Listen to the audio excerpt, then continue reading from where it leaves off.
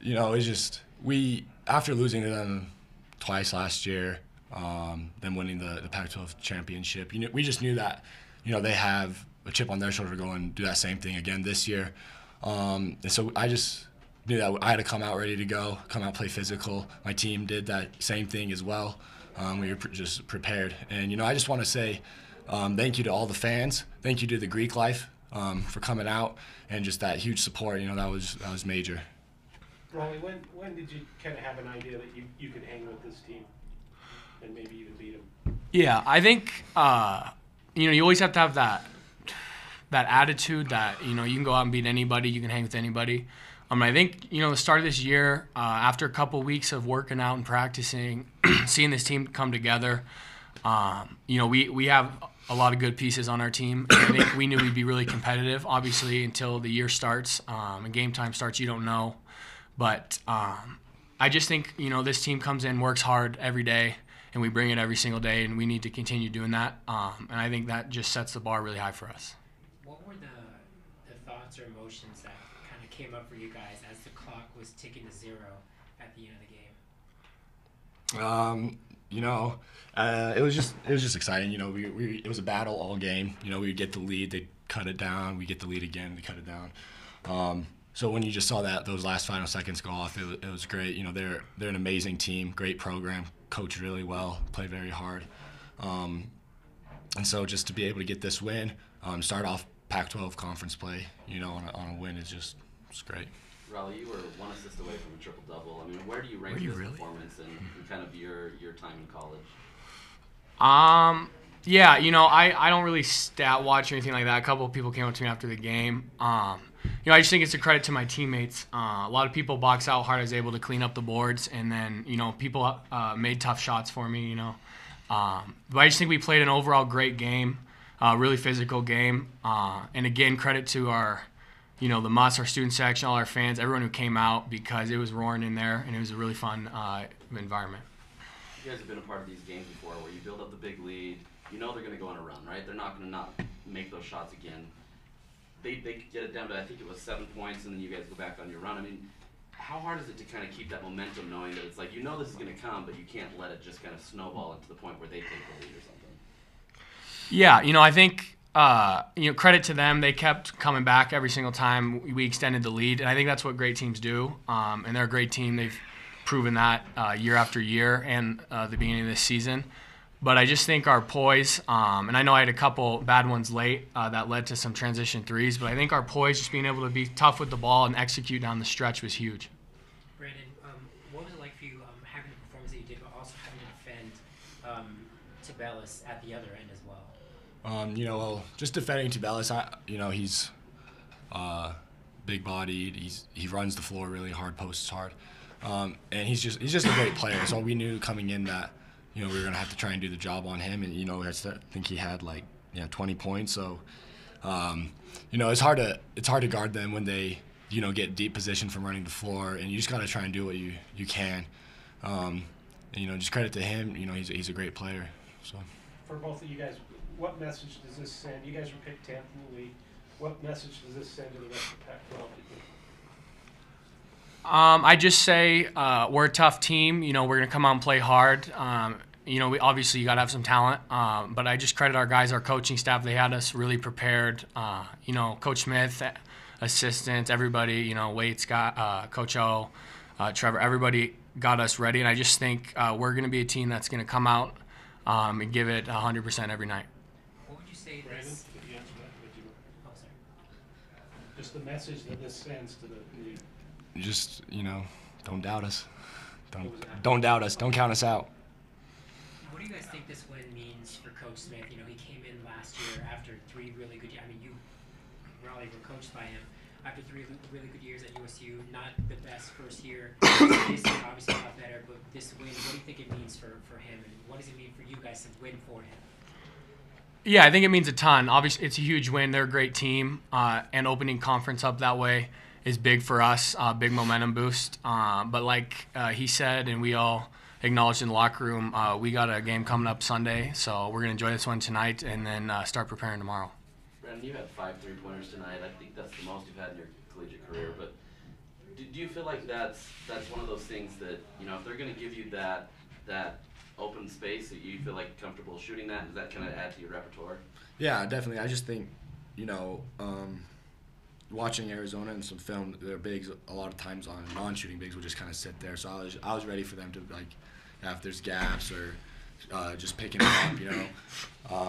And so I think that a little bit, I was planning on being down inside a little bit more this game anyway, but just how it worked out, you know, I was making my shots, take great passes from Raleigh and from other people to hit those. So, you know, it was just falling for me today. So. What do you think it kind of took for you guys? Because I think down 7 or they got it down to 7 or 6. In that moment, what do you guys have to drudge up inside yourself to say, we have a run in us and they're not gonna come back and take the lead on us?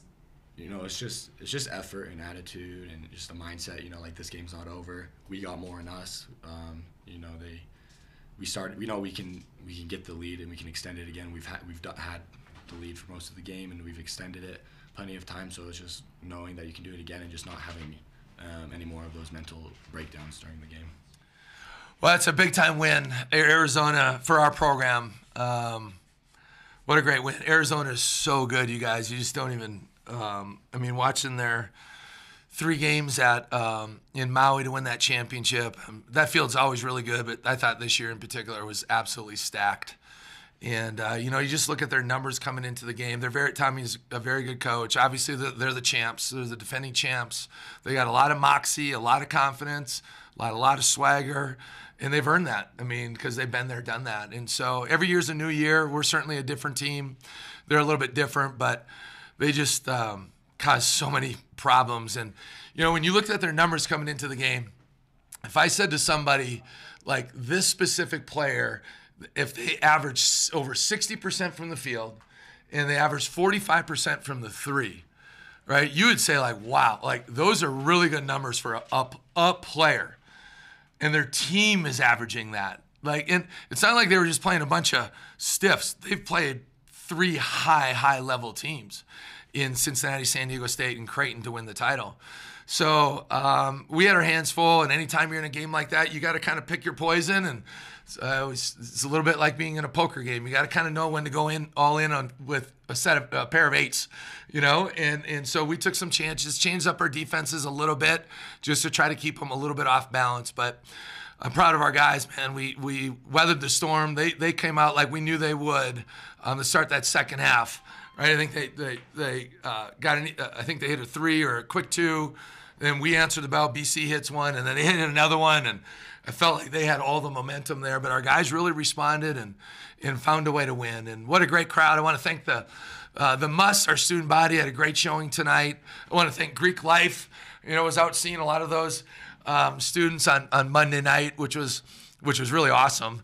And then all the fans that stayed here that are now making the trip to Las Vegas. Like, that means so much to us and our program, and you could feel the electricity tonight, and their support, their energy, that really willed us down the stretch. We played some guys some really long minutes and longer than maybe we typically do, but thank you for making a difference tonight. So a lot of great performances, but I just thought we really played connected. You know, we had I kept saying to you guys and to our team, we really grew up the last 10 days. That trip to Florida was really good for us. Mississippi State's an excellent team, but you could just see some of these young guys and some of these even new guys, they're just figuring some things out and getting comfortable with our style and what we're trying to do.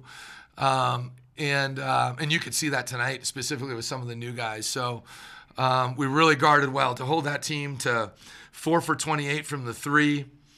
You know, they were also making almost 19 free throws a game and to, you know, hold them for 12 for 18 and 35% for the game. That's been our deal this year. Defense travels. You know, some people would say, well, and we certainly haven't played a team like this. I mean, nobody has. They're the best in the country offensively. But we showed some moxie and showed some grit and played very, very connected. Did a great job taking away. I mean, Chris is such an elite player. To hold him to 4 points and 1 for 9, obviously he gets 9 assists. And Courtney Ramey's been playing at a very high level, 4 for 13 for 11 points. I thought that was a big key. Balo and Tabelis are so good. I mean, Balo goes 10 for 12. 22, and obviously Tabelis has 20. So, but to be a draw in the paint at 40, we scored 42, they scored 40. If you can kind of stay close to even with them in the paint, you're doing something really good.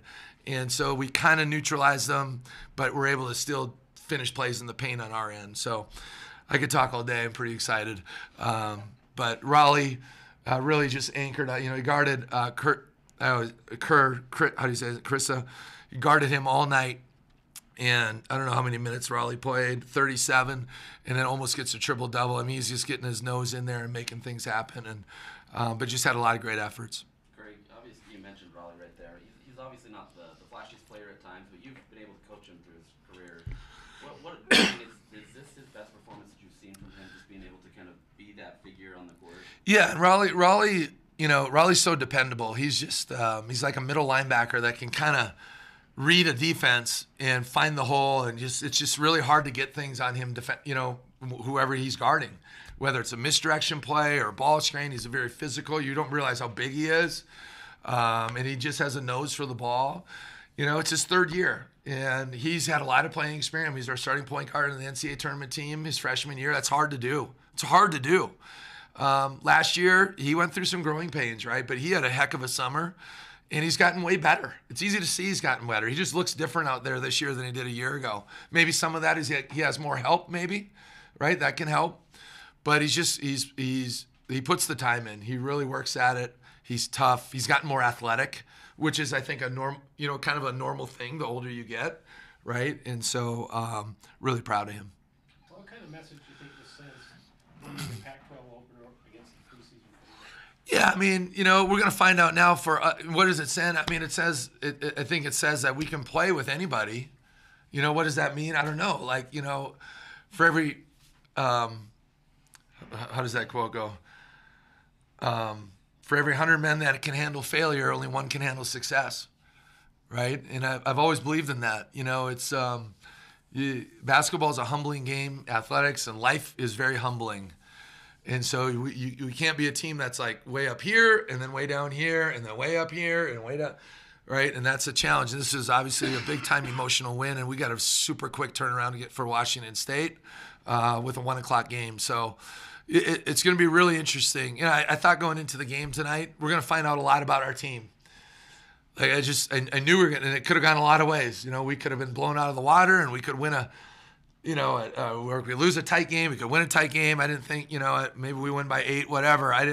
Hard to know, but I just felt like tonight we're going to find out a lot about who we are and our courage and our connectivity. And we had 2, even after St. Thomas, we really guarded well, but we made 10 threes that game. But we missed some plays in there. We had a pretty poignant film session on Tuesday. And our guys answered the bell. We had probably our 2 best practices of the year. The last 2 days, and that's generally speaking a good sign. What do you think this performance does for you personally as a coach? Obviously, you came in last year, tough year for a multitude of reasons, and I think a lot of people would say this is your most impactful win since being coach here. So, what does it mean? Yeah, I mean, anytime you play these opportunities are hard to come by. Like, you want to have these opportunities every year. I've said it in the pregame, and I said it in the media, like. We need, Arizona being number 4 in the country, right? And the defending champ. We need more of that. Like, this league needs more of that. That's where this league's got to go. That's where we're aspiring to go and be. And we're not going to shy away from that. So how often do you get an opportunity to play the number 4 team in the country, right? Or a top 10 team in the country? These opportunities don't happen often, and you have to crave it. You got to want it. I don't worry about myself. I just know what we as coaches and what I've been able to see in practice, and we haven't had a ton of practice time, but I know what I saw in Florida. And I know what I saw even in St. Thomas. And I know what we saw in these practices, especially in the last 10 days. You could see, these guys are incrementally getting better as a team, but as Keba Keita. I mean, that guy's starting to figure, he's not there yet, but he's starting to figure some things out. I thought Will Exact gave us some really good minutes tonight. Right? And it's a big adjustment when you're a freshman. So you can see Ben Carlson is starting to kind of figure some things out, and he had some big moments tonight. So, it's a huge win when you beat the number 4 team in the country. It's a huge win for our program. right? I think it's a huge message for win for our fan base, right? And it's a big win for us. Hey, Coach Smith, a couple of things I want you to comment on. You can take it however you want, but you're an amazing talker, so I appreciate it.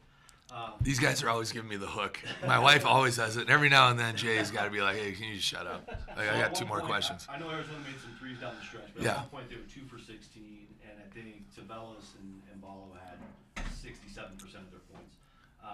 Was there anything you did defensively different tonight to defend the perimeter, A? B, how big of a factor do you think it was being Arizona's first true road game? Obviously, Maui's different than this environment. And then I guess 3, did you guys know or talk about this being the anniversary of Rick Majerus' death 10 years ago? He just gave me goosebumps on that. So one, screen and roll coverages. Yesterday in film, we showed, obviously, like we always do, preparation for Arizona. But one thing that I had watched both of our games from a year ago, and obviously they're a different team, we're a different team. But there was certainly, just because of the way they play, some things we showed them. Because some of it pertained to Marco, some pertained to Raleigh, Gabe, Steph, right? And even other guys that aren't here. So screen and roll defense, we had to be way better. We were awful in it last year, and they just carved us up. We had to be way more physical and tougher, and we are, though, this year, right? Our guys have gotten better that way. So I think that made a big, big difference just with our screen and roll coverages, and our bigs have more versatility to do more things with screen and roll defense. So is that the first question? Yeah. And then the true road, and then taking away the 3, I think you had said something about that. We've done a really good job with that all year. Some of that is some of the teams we've played haven't necessarily been like elite 3-point shooting teams, but we've done a really good job with that in understanding spacing and personnel, right? And so if you can get through a ball screen quicker and more physical, you don't have to help as long in what we call plug situations or tag situations. So it just makes you better, right, on that end. 2, the road game thing, it is different. Somebody said to me the other day, we haven't had a true road game either, and road games are different. And I'm a big believer in, it's hard to come by nowadays. I want to play home and homes with teams in non-conference, but it's hard to do. We got to get our program elevated, I think, for more teams to be willing to do that, because they look at it like, well, that's not sure that's but that's a whole other story on scheduling. But it can be different. Obviously, we are at altitude, so that can take a little bit of effect on some teams, but these guys are, so athletic and so fast and gifted. That can matter maybe, but, when you're in Maui, it's not a true road game, but you have, usually all the teams travel at a high level, so it can feel, you have some resistance there, I guess, in the stands. And 3, I read a tweet on that today about Coach Majerus, and man, what a legendary figure. I got to know him a little bit, not real well, but certainly like Chris Burgess played for him. And of course, being here for a year. And Chris Harriman's a good friend of mine who was an assistant for Coach Majerus at St. Louis, an elite coach. I remember as a young coach, when he was doing TV for a while, I would just love to listen to him because his detail and the ability to communicate. But what a legendary figure, and it's pretty cool. But we did not share that with our guys, but I am going to share that with them tomorrow. Thank you for bringing that up. Any other questions, Coach? Well, what's it like for you? You mentioned them coming out in the second half strong, and then I think towards the end, in 5 minutes or so, they started pressing you. They got a couple of threes. Are you worried at that point? What's going on? There's a lot of things. You listen. Championship pedigree teams, they're never going to go away easy. No chance, right? And you know it when you got it. And I've been fortunate to be on some really, really good teams, and there's a lot of pride, and they trust each other, and they will never back down. And so I think one of our guys had a tip dunk, maybe it was Kata off the free throw. I think we went up 18, and we're all kind of, and then boom, boom, and it's 12, right? And it's like, here we go. And then we kind of looked a little, it's like a boxer in the ring where your legs are a little wobbly, and they're just heating us up and coming from all angles. And to their credit, and we got a little slide. We got a couple passes that were like, oh boy, how do we complete that? A shoe fell off, and somehow the ball got to Marco, and he was like running away from it. But I think it was Raleigh or Steph that passed that one. But we did just enough. It's still 12. Still, what did it get down to 9? I think it was, and Raleigh hit the 2 free throws. They really were loading up and being physical, and we always tell our guys in that kind of situation, you got to expect the foul but not the call, because they're going to do everything they can, and they're going to take some chances, right? And in those situations, you just got to keep looking below you. Right? Keep looking down the floor, because that's where it's weak usually, and everyone's always looking sideways and this way. And but our guys, we were able to make our free throws late for the most part, and got enough easy ones on the back end of the press to finish it off. But that's not an easy task to do. That's just not an easy thing to do. Unfortunately for us, we were able to finish it off. Brandon hits 5 3-pointers. Obviously, you've been trying to open up that arsenal, but what about that just kind of adds to what you want to do with this team? Well, I thought Brandon had an unbelievable game. I know I said Raleigh, and we brought up Kaba and Will, but boy, did he make some monster shots tonight. I mean, the one right in front of our bench, I felt like we were kind of, it was, probably around the 14-minute mark or something like that. It wasn't, but that was a monster shot for us. And, there's ebbs and flows, and there's matchups are an interesting thing. And Balo's 10 for 12 from the field, 7 rebounds, 22 points, right? But he's also, we're stretching it. There's a chess match, right? A game within the game, and now he's got to extend and come out and guard, BC or Ben. Ben, big three, rips right hand, gets a dunk. But BC just had a great look in his eyes tonight. He just had a look like you would expect out of an all-league guy and a fourth-year guy. And those guys, everybody wants to be the man until it's time to be the man. And when you're the man, you got to show up every day. And you're going to get everybody's best punch, and you're going to get everybody. But he just had a big-time look to his in his eyes, 8 for 15, 22 points, 5 for 9 from the three. Played with great poise. Coach, one little thing. The TV broadcast caught you after the game running into the stands to find someone. Who was it? What was that about? Well, which time? No, right away after we shook hands, I hugged every guy, because it's tough, man. Like, these guys believe in us as coaches and our institution, what we're doing, and it's, we're trying to climb and get somewhere, right? And I climbed. The first thing I did, went into the student body, went into the muss, went into the Greek, where a lot of the Greek row was sitting, and just said thank you, because fans impact winning, right? And it's, you got to put a good product on the floor, and everybody loves a winner, but fans impact winning. Go to Arizona, that place is sold out every game. It's really hard to win there, and we can name a bunch of other institutions or programs that are like that. Fans impact winning in a major way. So I just want to say thank you to all the students for being there, and take a few selfies and do the whole thing. And then, of course, afterwards, I just hug my wife and my kids. Last one. All right. Thanks, Coach. Thank you, guys. Thanks, Coach.